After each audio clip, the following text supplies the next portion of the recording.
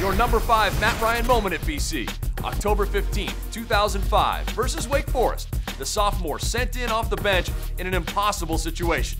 Down 9 with 3:30 left. What does he do? 7 of 9 for 134 yards and 2 touchdown drives, including the game winner, a 26-yard pass to Kevin Challenger. 4. September 24, 2005. On the road, facing Clemson, making just his second career start because Quentin Porter was hurt. Matt Ryan scored on a QB sneak, and passing went 24 for 42 for 221 yards. The Eagles won 19-13 in overtime to get their first ever ACC win. At 3, again in Death Valley, 2007.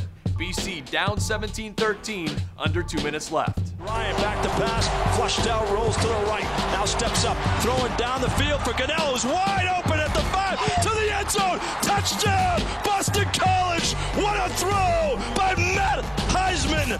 That win clinched a spot for BC in the ACC championship game.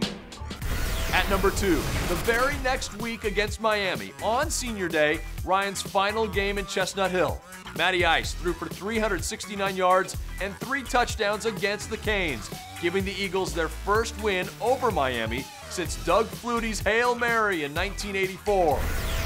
And at 1, October 25th, 2007, a remarkable comeback in Blacksburg against 8th-ranked Virginia Tech. Down 10 with 4 minutes left, Matt Ryan led the Eagles on a 9-play, 92-yard drive to pull within 3. Then they recovered the onside kick, and Ryan did it again. Back deep to pass at the 35. A lot of time. Man, does he have time. Chased by Ellis now. Ryan past the 30. Throwing to the end zone for Callender. Touchdown! Andre Callender's got it! Touchdown! Boston College! Unbelievable!